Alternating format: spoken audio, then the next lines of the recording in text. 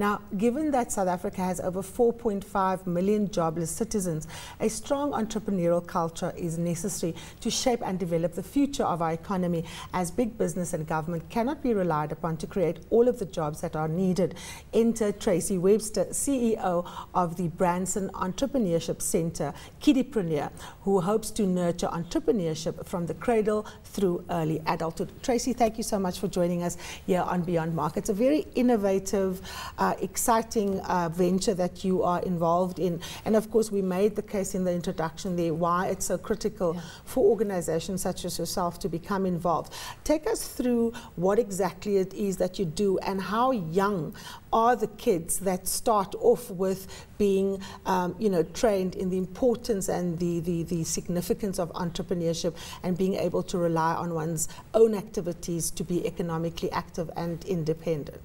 Sure, there are actually two pieces of this to the story, and the first piece is that the Branson Center of Entrepreneurship supports young entrepreneurs that are typically between 25 to 35 that have already got a business up and running, but really need the business knowledge and skills to help them and grow and expand their businesses, as well as mentorship.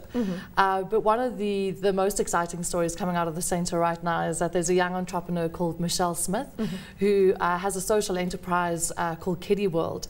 She's been through all of our training on the mentorship program, and one of the programs she runs is something called Kiddipreneur, and she targets children from the age of 10 to 16. She goes into communities. She again uses the same philosophy of the Branson Center, which is hands-on practical training around getting a business up and running and making it sustainable. And one of the beautiful stories that is coming out right now is that she trained a rural community in KwaZulu-Natal. There's a young boy by the name of Mkize. He got a little business up and running. It's plucking chickens. It's become sustainable, and he's able to support himself and put 4 of his siblings through school.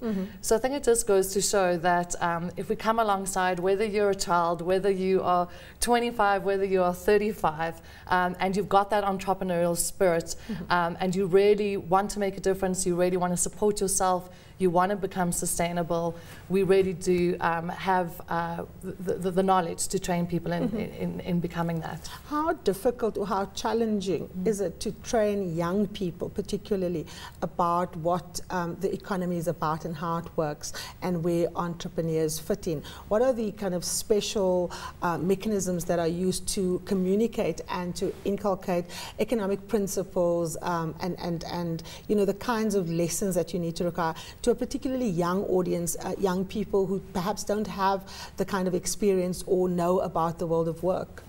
Sure. I mean, I think the reality is that the way in which we train is just practical, it's hands-on, it's the information that you take, how do you apply it to your own situation, your own circumstances.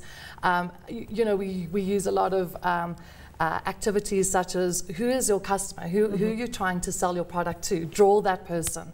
Who are they? Give us an example. So everything we do, we make it very applicable to that person and at what level they're at. Now, of course, these are young people. We often hear about people raising concerns about children and working, and of course, the importance of children being protected and not being exploited. We know that in places like Pakistan and some of the East Asian countries, the question of child labor is a big issue. What is the difference here between getting a kid to make a football in a sweatshop and getting a kid to understand a market opportunity that will allow him or her to be self-sustaining and economically and financially independent? I mean, I think the main difference is that this is their own business. This is not working for somebody else under their own conditions, producing something that somebody else is going to benefit. This is about a child or whoever it is that we're dealing with, is about taking responsibility for themselves, not waiting for a handout, not waiting for government and relying on it. It's about personal development and around saying, this is my life. I get to make the choices. I get to be responsible for my own life. And the decisions that I take are ultimately going to affect me and those outcomes. So that's very much around what we do. A huge component of what we do is around personal development. It's also around leadership leadership development, and also around just the understanding that you're a role model in your own community. And so with a lot of our entrepreneurs, there's a constant reminder saying you might be young, but actually you're the leader in your community, you're the role model. They're little eyes that are watching you all the time. So how you're conducting your life, how you're setting an example for the next generation, no matter what that generation is, to really see an example. Because I think that's how we learn. We learn from our parents, we learn from older people and members in our community. So that's a huge component of what we do. Tracy, final question. Of course, young people often, sponges for information, but often also very critical, pushing back. In training young entrepreneurs and people who are even younger than your teenagers or your young adults, what are the kinds of things that you guys have learned as trainers, as people involved in this, about this section of our community, this young group of people? What is it that you take from this process about how they absorb the information and how they respond to the kind of training and skills development that an institution like yours is offering?